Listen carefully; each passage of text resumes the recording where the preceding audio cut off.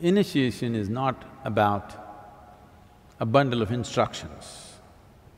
In fact, in an initiation process, instructions are a kind of disturbance. It's a nuisance. I'm saying it's a nuisance because we're still giving instructions because most people… because today they've all become educated, everything has to be told, you know, or it must be printed. These days, if you tell them also it's not enough. They wanted a printed sheet, the instructions of the initiation. Because they're all educated, their brains are full of words, not of life. Too many words. So everything has to be verbal. Even saying it is not good enough, you have to print it. Or you have to record it and give it to them so that they can put headphones and listen to the instructions every time. Initiation is not a bundle of words. If we have to use an analogy, if you know something about electricity, in electrical motors and stuff, there is something called as induction. The power is there, the motor is there, everything is there, but without an induction switch, it will not go. All the ingredients are there, but still it will not happen because there's no induction of energy. So initiation is like an induction. You have all the ingredients to be meditative, but it doesn't happen. Why does it not happen? Because this is the way the creation itself happened. If you go by the traditional explanation, one way, if you go by the modern scientific way, it's the same thing said in a different language. Modern science is talking about how everything was empty space. Now they're removing the word empty and saying it was space.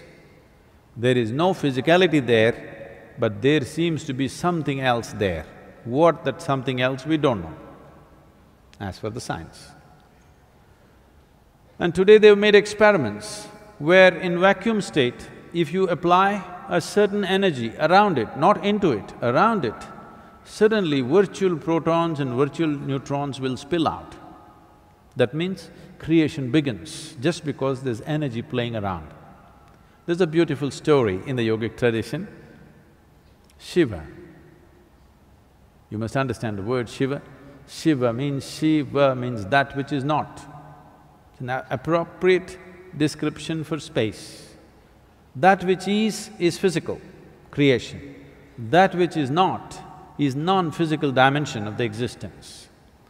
So Shiva means that which is not. Shiva was lying, his body spread across the cosmos, but he's not. He doesn't exist, he doesn't have a physical manifestation. Then Shakti, a certain dimension of energy, came and danced around him, and then he came alive. Then he started spitting galaxies out of his mouth. This is the most appropriate description of how creation happened. Still spitting galaxies, new galaxies, it's continuously happening. Simply because a certain energy touched it. Everything that was needed for creation was already there in him, but he needed induction. So initiation is a kind of an induction process. But unfortunately today, if I just ask people to just sit here, we'll do things for you, they'll say, nothing happening, why is he not doing anything? You're supposed to say something. So what to do? For modern times, we say a lot of things. We hang out with you.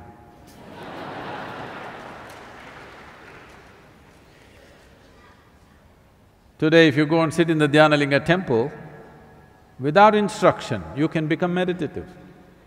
I can't do that to you here now. What's her name, this girl? Hina? Hina, you're in UK, if you're willing to just sit there, I can do it to you now, wherever you are. But right now, you're a student, still educating. Maybe you're a possibility, not fully educated.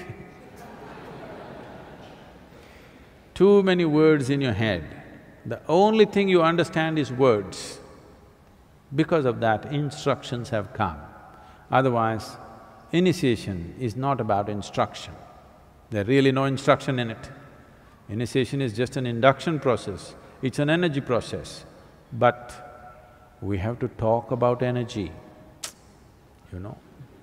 We have to talk a lot about energy before they open their mouth and, oh, appadiya.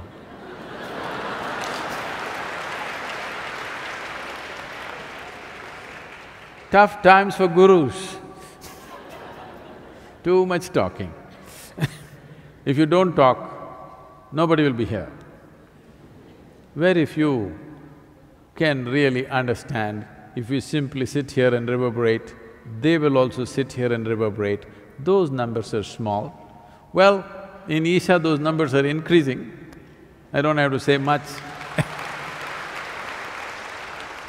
But in the larger world, you have to talk and talk. Hang out with people.